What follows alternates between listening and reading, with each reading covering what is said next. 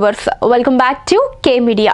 కేవలం మన దేశంలోనే కాదు, ప్రపంచవ్యాప్తంగా ఉన్న కుబేరుల్లో మన అంబానీ కుటుంబీకులు కూడా ఒకరు. ఇక రిలయన్స్ జియో రంగ ప్రవేశంతో ఏకంగా మన దేశంలోని టెలికాం రంగంలో సరికొత్త చరిత్ర సృష్టించిన విషయం తెలిసిందే. ఇక రాబోయే రోజుల్లో జియో ఫైబర్ నెట్ పై తన దృష్టిని పెట్టింది జియో సంస్థ. ఇకపోతే అంబానీ కుటుంబం ఏ పని చేసినా అది నిజంగా భారీగానే ఉంటుందట.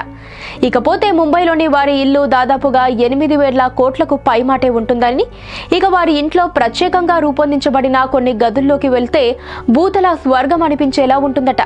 ఇక దాదాపుగా 20 అంతస్తుల్లో రూపొందించిన ఈ ఇంట్లో ప్రపంచవ్యాప్తంగా ఉన్న విలాసాలు అన్నీ కూడా అమర్చడం జరిగిందని, అంతేకాక అన్ని అంతస్తుల్లోకి కారు సైతం ప్రవేశించే వెసులుబాటు ఉందట.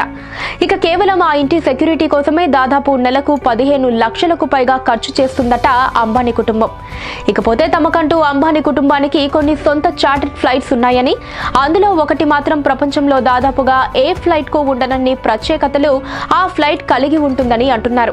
ఆ ఫ్లైట్ లో విశాలమైన సినిమా హాల్, చిన్నపాటి స్విమ్మింగ్ పూల్, 2 భారీ వంటగదులు, మోడర్న్ స్టైల్ బాత్రూమ్స్, 2 బెడ్రూమ్లు, డైనింగ్ హాల్ వంటివి ఉన్నాయట. ఇక అందులోనే మద్యం సేవించి రిలాక్స్ అవ్వడానికి చిన్నపాటి బార్ కూడా ఉందట. ఇక దాదాపుగా దాని వ్యయం 2,000 కోట్ల రూపాయల పైమాటే అని సమాచారం.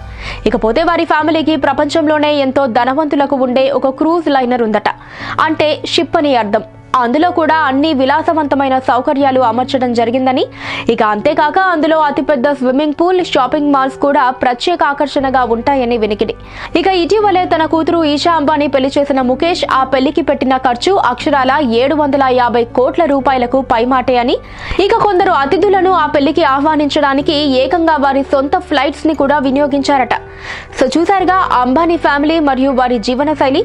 మరి ప్రస్తుతం అన్నింటా వైరల్ అవుతున్న ఈ న్యూస్ పై మీ అభిప్రాయాన్ని కూడా కామెంట్ రూపంలో తెలియజేయండి. అలానే ఇలాంటి మరిన్ని అప్డేట్స్ గురించి తెలుసుకోవడానికి మా ఛానల్ ని సబ్స్క్రైబ్ చేసుకుని పక్కనే ఉన్న గంటని కొట్టడంతో పాటు ఈ వీడియోని లైక్ అండ్ షేర్ చేయడం మర్చిపోకండి.